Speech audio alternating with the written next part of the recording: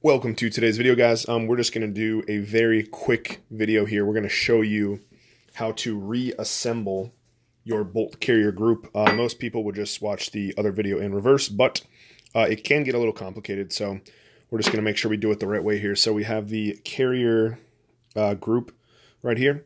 And so basically the only really super important thing is you just want to make sure the extractor is in the right spot. So let's get this bad boy in there. So we want it, see the extractor right, boop. Let me actually pinpoint it. There it is right there. This is what's going to sliding in your rifle, and you want to make sure the rounds are coming out in the right spot. So right there about the 10 o'clock position. So now we can go ahead and look at that. Lo and behold, we know we're in the right spot because there's the hole. So we just pop it right in there, and we give it a little twist like that. So now we're in the right spot.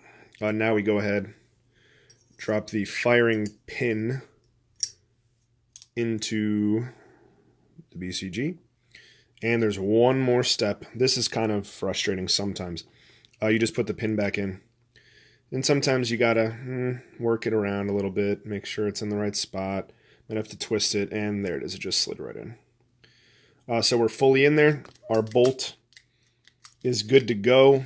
Firing pin locked in, and we are reassembled and ready to put this back into our rifle. There you go. Thanks for watching, guys. Have a great day.